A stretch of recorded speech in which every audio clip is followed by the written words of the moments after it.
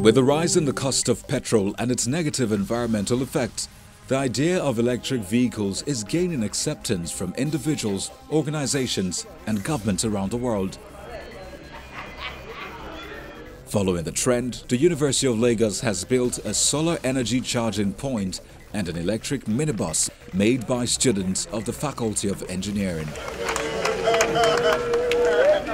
Electric vehicles are convenient, cheap to maintain, they consume less energy and of course are safe to drive.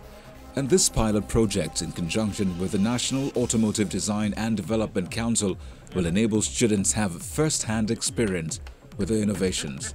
We have come up with our own, and we are going to improve on what we have so that we'll be able to have collaboration with the industry through the Federal Ministry of Trade Industry, so that we have that collaboration. They will act as the platform. Our students are able to come up with innovative ideas that will improve on what we have now. Then the university will register the company for them and also get a startup grant for the students to start their project at their business after we have registered the business. And we are going to choose a mentor for them that will advise them, that will lead them through the right path. The charging station contains installed solar panels coupled to online-offline hybrid inverters. The output is renewable energy to power a vehicle at any time and with little impact to the electricity grid. For stakeholders, it is important that more charging centers are developed in quick time to create a good environment for the vehicles to be fully operational.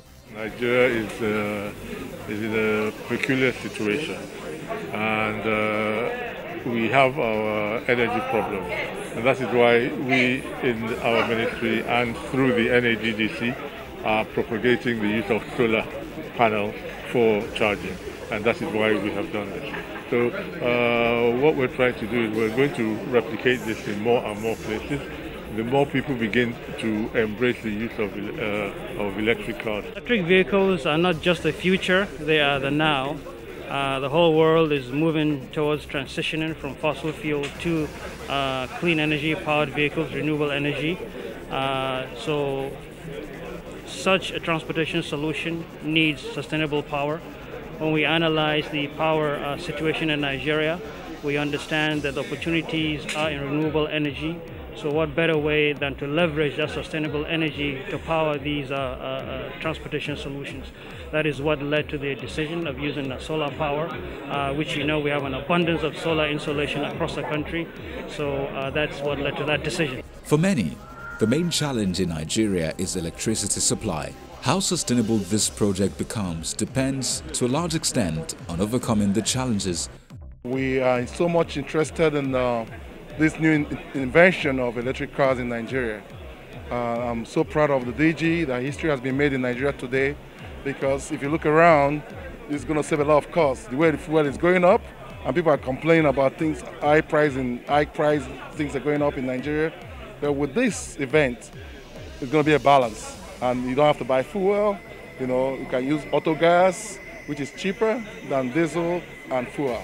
As the manufacturing and purchase of electric vehicles grow around the world, with Nigeria definitely not left behind, it is important that innovative strategies are put in place to provide sustainable power sources for these vehicles.